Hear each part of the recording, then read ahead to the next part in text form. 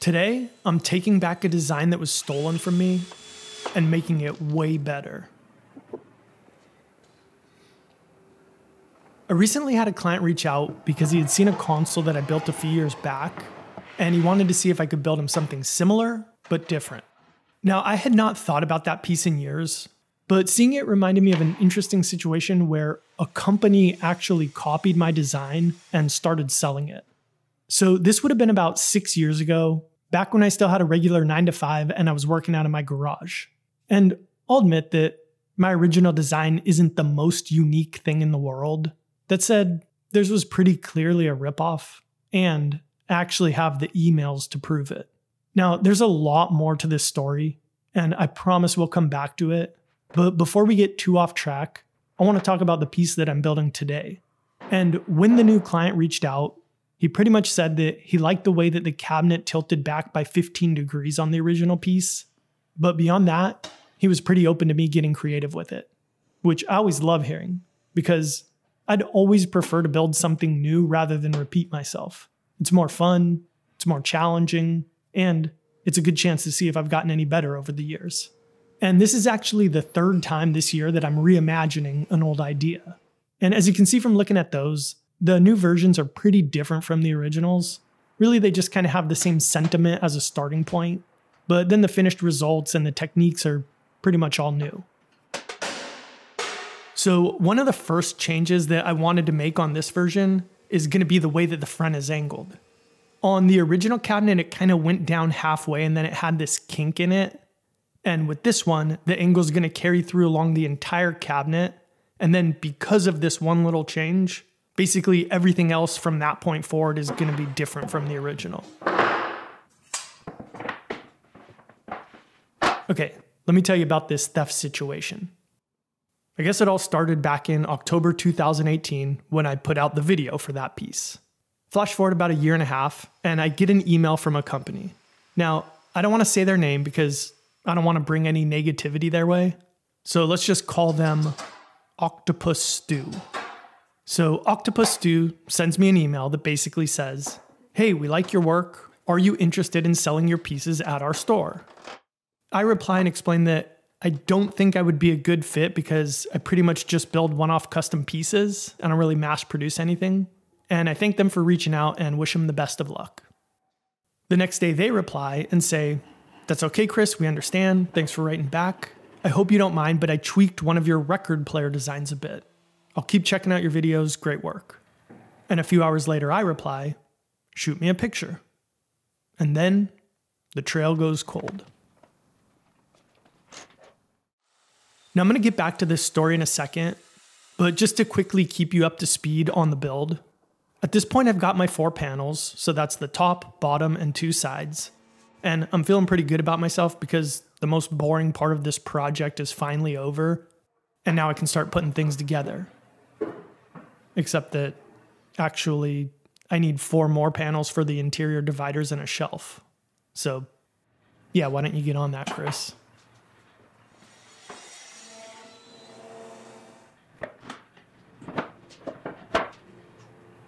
Okay, back to Octopus Stew. So I asked them to send me a picture of the console that was a tweak on my design, and they never replied. And to be honest, I pretty much forgot about the entire situation until somebody DM'd me 8 months later, asking if I had seen this piece and wondering if that was where I got the idea for my console, basically flip-flopping it. Now I'm just going to give the facts for the rest of our exchange because I have a lot of thoughts, but I want you to be able to form your own opinions first, and then we can talk about stuff. So after that, I contact Stu again, and I say that I saw the piece and suggest that perhaps we can work out some kind of licensing agreement. They reply saying that there's a lot of gray areas of design inspiration and adaptation. They acknowledge the influence of my piece, but also detail the ways that they believe they've taken the piece in new directions. I reply and pretty much say, I don't want to spend a bunch of time arguing or hinder your business, and that I have no plans of ever mass producing the piece, and that I'm fine with them doing whatever they feel is right. But the only thing that I do ask is that they make a note somewhere on their site that says that their design was inspired by Foureyes, because honestly, at this point, that's all that really matters to me. I don't want that situation again where somebody sees their piece and thinks that I ripped it off when, if anything, it's the other way around. And that was the end of our exchange. Now, I think a lot of people would probably be upset if something like this happened to them. And admittedly, I was at first. But over time, my position has become more complicated. I have a lot of thoughts on the idea of copying designs in general. And I came up with 3 major thoughts and examples that I'm going to share throughout this build, including why I think it's actually a good idea to steal people's designs. But speaking of this build, end of the day, that's what this video is ultimately about. Building an awesome piece of furniture, not me whining about somebody taking my idea. And moving forward, this piece is going to get a lot more interesting, so I want to make sure that I'm talking about all of the important stuff that's going on. For example, anytime you're building a cabinet like this with vertical dividers, one of the most crucial things is that the slots all line up with each other, because if they don't, you're going to end up with crooked dividers. So rather than relying on measuring everything super accurately twice, a really easy solution is to just clamp your panels back to back while you're cutting in your joinery. That way, no matter what, even if you're bad at measuring, everything's going to align.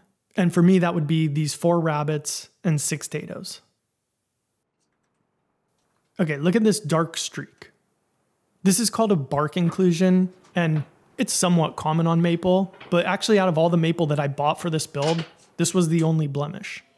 Now, I always overorder when I buy material for a bunch of reasons, and one of them is so that I can avoid stuff like knots or bark inclusions. But when I saw this one, it got me thinking, what if this really isn't a blemish, but more like a birthmark? You know, like Cindy Crawford's mole. Like maybe this is something that can actually help this piece stand out from a crowd. I mean, think about it. What would Cindy have been without her mole? Just another pretty face on the cover of an IKEA catalog or something. Now, in all seriousness, you could argue that this is a high-end piece and therefore it should be as clean as possible. But you could also argue that the type of furniture where you see the cleanest, most homogeneous, plain-looking wood is actually on cheaper mass-produced stuff. And I decided that I'm going to roll the dice and highlight it instead of hiding it. Right here. And when you see it on the finished piece, you can let me know if you think I've made a huge mistake. And while we let that epoxy cure, let's start working on the base. Now, I know that I keep saying that this version is going to be way better than the original, but we haven't really dug into that. And a lot of the improvements are going to be cool little details that are going to get added later. But probably the most obvious thing, if you were to look at the old one and the new one side by side, is just going to be the overall shape.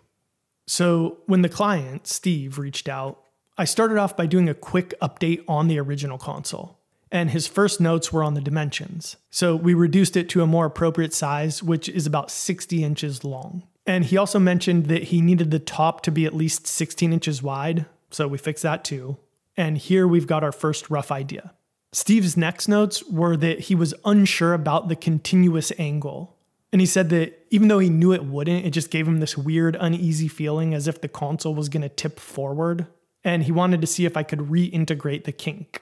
So I modeled up a couple more versions, one with a kink in the cabinet, one with the kink in the cabinet and the legs. And none of these were really doing it for either of us. But we did come to the agreement that, if anything, this one is actually the sturdier looking of the two.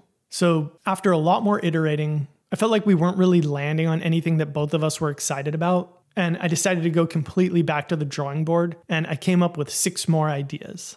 This one is kind of fine, but whatever. I like the base on this one, but I don't think it's a match for this piece. Kind of the same story here. There's an idea there, just not for this piece. This one was a complete abomination. I don't even know why I just showed this. Note to Chris while editing, cut this out. Then these two I really liked. This one is more of an update on this piece and something that I'll definitely build at some point. And this one, the idea is to flush mount the record player in a live edge slab. Again, something that I'd like to explore, but I didn't want to abandon the original idea here. So I kept working on things. And I think at this point, I had actually become more excited about this idea than Steve was. So I made him a deal. I'm just going to build the piece on spec the way that I like it. And if he's into it, he'll have first dibs to buy it. And if he isn't, no hard feelings. And I really became torn between these three versions, which I'm calling avocado, horseshoe, and circle. Now, I thought that this one had the most conceptual strength because I'm building a console for records, and records are round. In fact, I designed this circle to be the exact same size as a vinyl LP. So with all of that considered, the choice was pretty obvious. Horseshoe. It just looked cooler. Now, back when I ordered wood for this project, like I said, I ordered a lot of maple because I needed a lot of maple. And then for the base, I'm going to be making it out of walnut. But I really didn't need that much. That said, I started a new policy here at Foureyes headquarters. So it turns out that every month at Woodworker Source, the place where I buy my wood from, they feature one species of wood for 20% off. And when I was ordering this stuff, it was walnut. So I basically just ordered as much as I reasonably could, figuring that I'll use it eventually and why not get it for 20% off. So that's my new policy. Every month, if the discounted wood is something that I know I'm going to use a lot of, like walnut or white oak or maple, I'm just going to order a bunch. And probably in all likelihood, I'll become a billionaire by doing this. Okay, let's start talking about this whole topic of theft. And the first thoughts that I have are on parallel thought and ubiquitous design.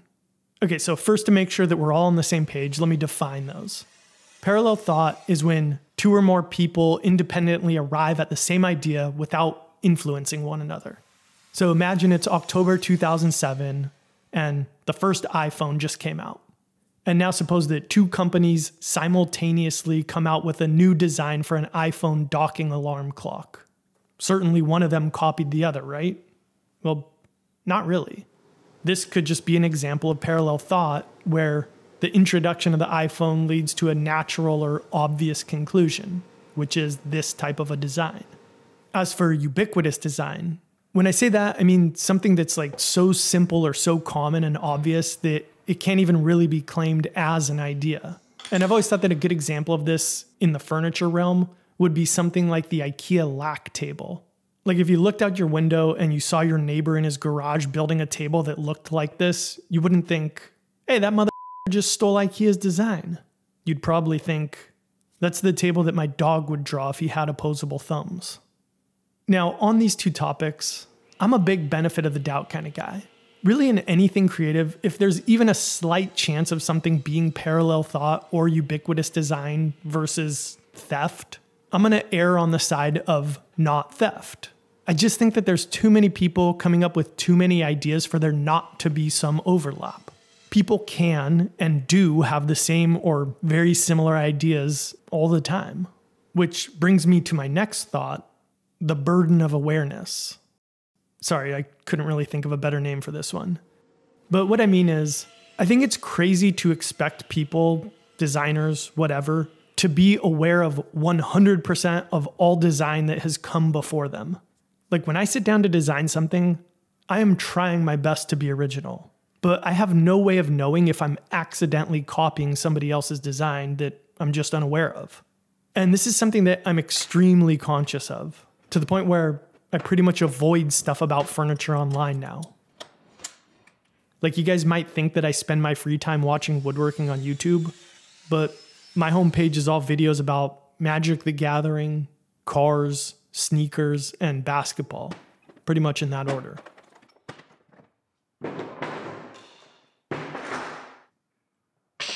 Now, what I do is extreme. I don't think that people need to go out of their way to avoid influence. But my feeling has always been, someday at some point, I'm bound to accidentally build something that's really similar to an existing piece of furniture. I mean, I build about a dozen new designs every year, so at some point it's just a numbers game.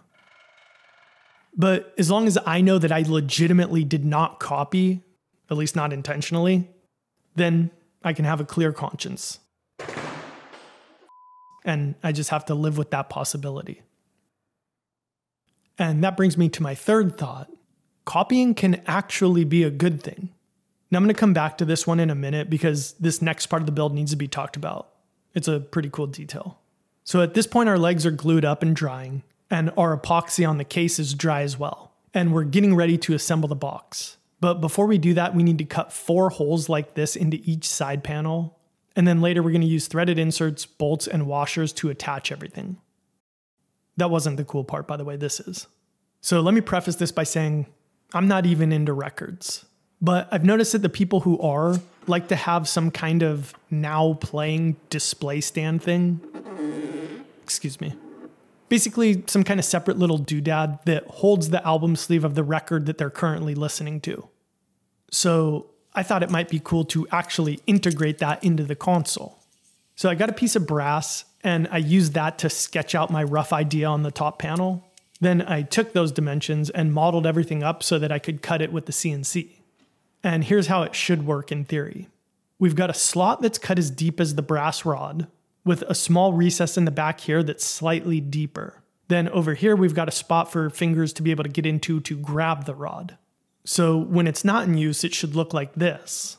Then when you're listening to a record, you can stand the rod up in the extra deep hole, your record sleeve sits in the groove, and Bob's your uncle. Now, I'm not a complete lunatic, so I did a test version first. And after I confirmed that it all worked like I expected, I could cut the real thing. Now, my first idea had actually been to do something really similar, but without the brass rod. But Steven, the guy who's going to maybe buy this thing, mentioned that sleeves without a record inside of them are kind of floppy. So you really want something back there for support. And speaking of support, here's my beautiful shop assistant / wife Dolores helping me with this glue up.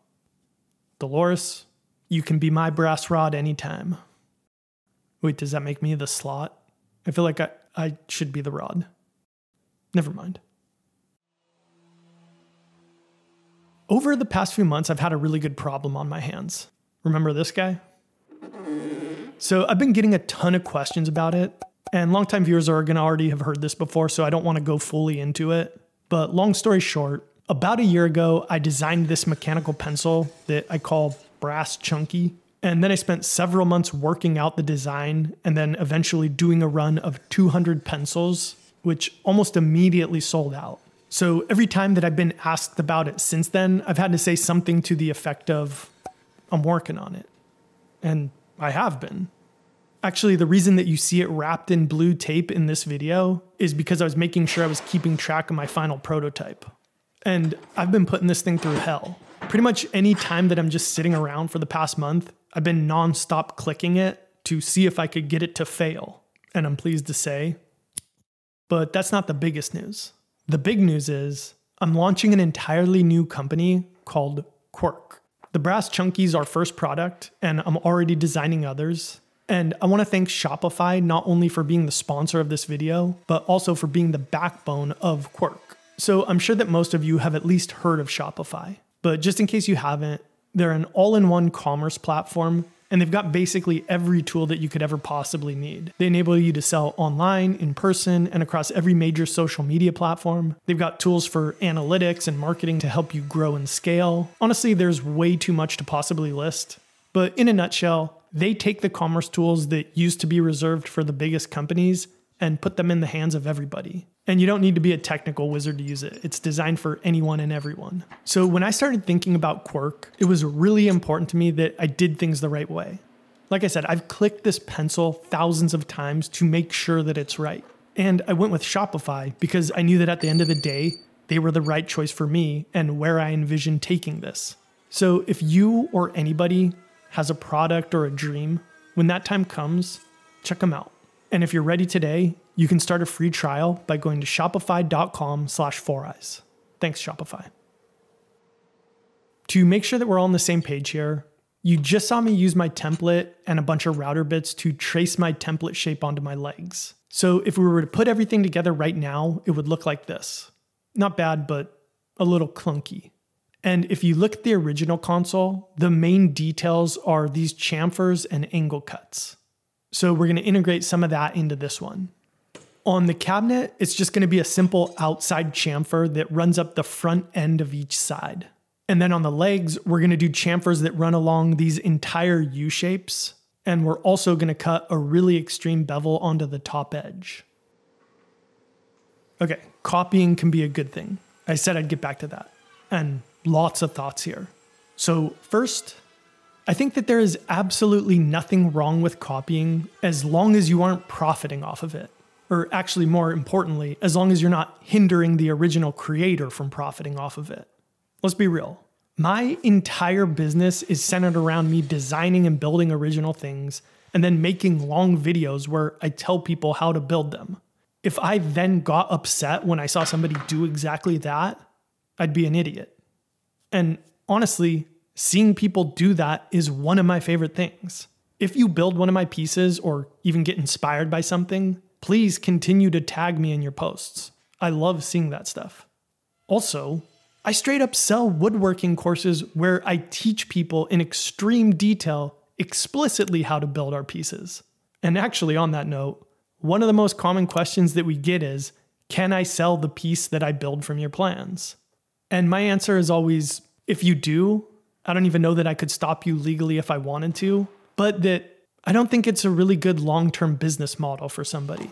Honestly, that's an entirely different topic that I could probably talk about for 20 minutes. But back to copying itself, I also think that copying is one of, if not, the best way to learn how to do anything. If you're a beginner, you should 100% copy stuff. Then as you get more comfortable, you'll start to have your own ideas and you will find your own voice. I believe that. Here's an example. A couple years ago, I wanted to get back into drawing, and the style that I liked the most was industrial design drawings, which I'd never done before. And more specifically, I like to draw shoes. So I actually hired a guy who designs sneakers for a living and had him make me a custom drawing of a Jordan 4 sneaker. That way I could study it and then use that as kind of a baseline to do my own drawings. And you know what? It worked. I mean, I'm not as good as he is, but I was able to put together some drawings that are way better than I would have been able to do without doing that. And it taught me skills that I could translate into something more original, like some of the drawings that you see me make of my furniture in these videos. So bottom line, copying is good. If you build stuff and you're into collecting records, by all means steal this design and build it for yourself. Nothing would make me happier. Actually, that's not true. If I could have killed this fly, I think that might have made me happier. Damn. The YouTube comments section has earned a bit of a reputation for itself. I'll let you pause if you want to read this gem. That said, they're not all bad. And the other day, actually, somebody commented with literally the nicest thing that anybody could say to me. But in all seriousness, I want to give a shout out to this commenter for giving me a truly helpful tip. And this might not make sense if you read it now, but it will in a couple seconds. So whenever I'm fitting partitions this way, it's always very finicky. Like you can see in this shot that my partition is still just a bit too long, and dialing it in isn't hard. It just takes a bit of time nibbling away at material until you get it just right. Finicky. And then once you've got it dialed in, you can see that the panel still won't slide all the way in because it's going to hit the dado on the top. So in the past, what I would always do is use a handsaw and a table saw and some chisels to cut off the front of the tongue. That way I could get it to slide all the way in. Honestly, truth be told, I might still do it this way just because it's kind of more satisfying to watch. But there's definitely a smarter way that this commenter turned me on to. So what he was saying is, you've already gone through all of the hard work of positioning your router fence perfectly for the cut. So at that point, you can really just raise up the bit and cut off the front of the tongue that way. Way easier. And they were 100% right. It worked perfectly. So yeah, maybe the comment section actually is for more than just neck beards in their mom's basements. Or not. Quick update on Steve. So I showed him my final drawings as I was building, and he will not be buying this piece. It just doesn't fit his specific needs, and that's totally fine. We decided that we're going to build him something else down the road. And as much as I wish I could keep it, like I said, I'm not really into records, so having a fancy record player console would be weird. But that means that this piece is going to be up for sale. And I'm actually going to do a 1-week auction for anybody interested. So I'm going to have all the details in the description. So again, if anybody's interested, go check that out. And actually, one last thing about comments. So you know how a lot of YouTubers will hide a secret word somewhere in their video for commenters to use to prove that they actually watched the video, and how they usually hide it at the very end? Well, that's not really much of a hiding spot if you ask me. So let's do it right here. If you comment on this video, good or bad, to let me know that you've at least watched a decent chunk, use this word in your comment. Numino-ultramicroscopic silicovolcanoconiosis. Or, if that's too long, how about splendid? Use splendid. Use either. Either will work. Okay, the next thing that we're going to do is build ourselves a little drawer box. And there's really nothing very interesting about drawer boxes. I mean, this one angles back at 15 degrees to match the rest of the cabinet, but yeah, that's not that interesting. I guess one thing that's kind of interesting is that I didn't use any drawer slide hardware on this one. I just used some wooden runners. And I do this whenever I'm making smaller boxes because I find that they have less slop than metal hardware does. And then because of that, it made me second guess the way that I installed my shelf. You saw a minute ago that I was going to use pocket screws to install it.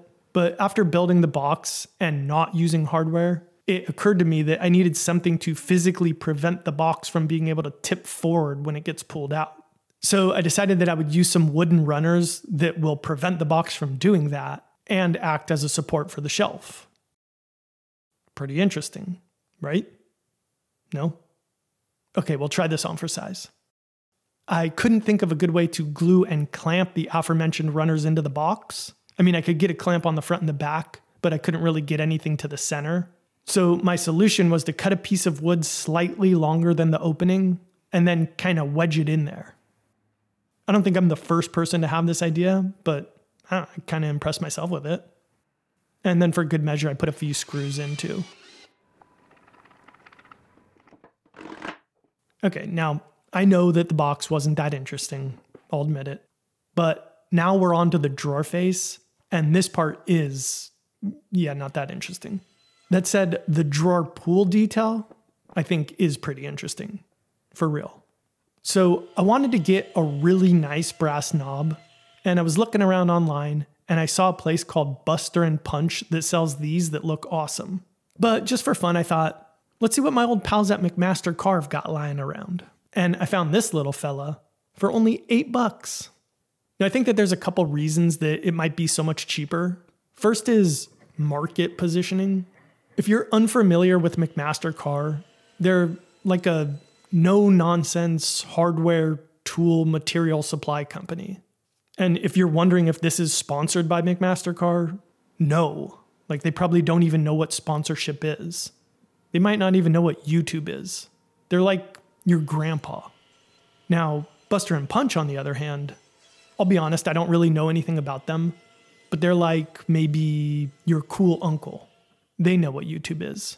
Yeah, they watch Dr. Beast. Anyway, that's one reason. But probably a more tangible example would be the level of ready to use that they come in. So the McMaster Carve one arrives a little bit rougher than I'm guessing the other one would, but it's solid brass, so honestly with a drill and some sandpaper you can polish it up in like 2 minutes. And also it doesn't come with any sort of installation hardware. So you got to get a little bit more creative. More on that in a second. Oh baby.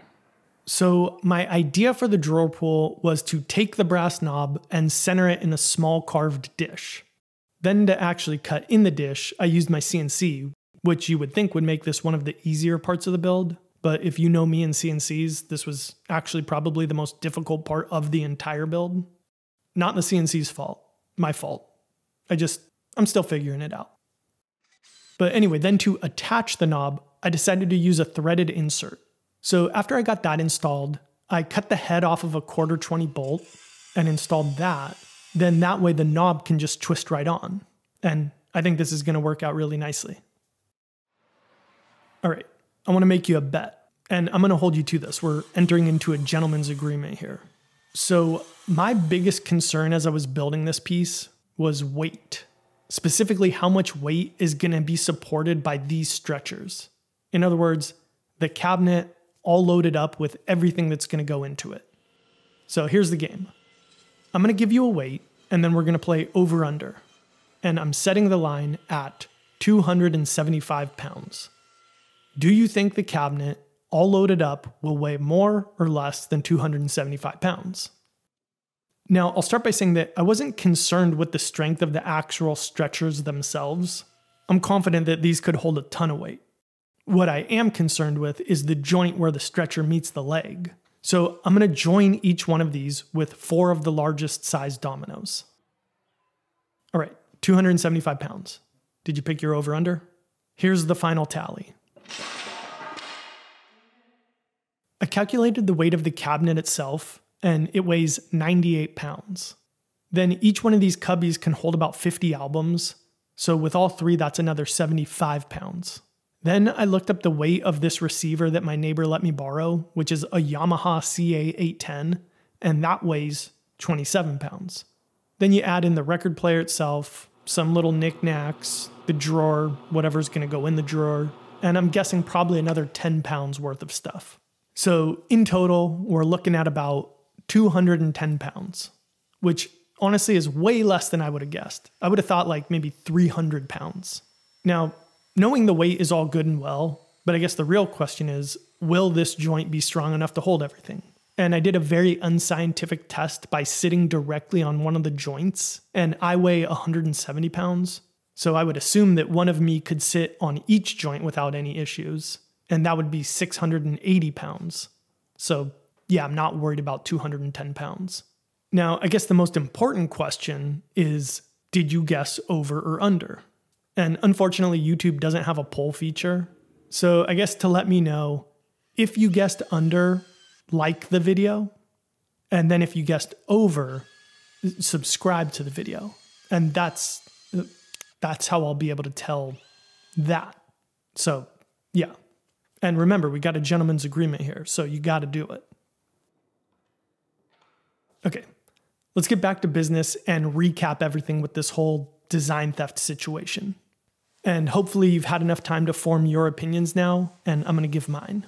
So like I said, I had not thought about this situation for years, but when I started making this video, it gave me a reason to check their site, and it turns out that they continue to make a couple variations of the original console to this day, and they credit the design inspiration.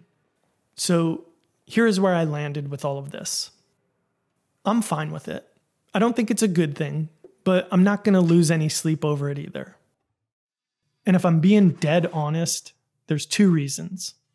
First, I'd rather spend my time progressing myself rather than trying to hold somebody else back. End of the day, they're not some huge company, and they're just trying to make it, and I don't want to get in their way, even if I do disagree. But more importantly, nothing that they're doing is actually hurting me or affecting me in any way unless I let it. And I won't. And really, if anything has come from this entire situation, it's this piece. This is the silver lining. And no offense to the original, I think this one's way better. So there you go. That was the situation, and those are my thoughts. Officially, and for the record.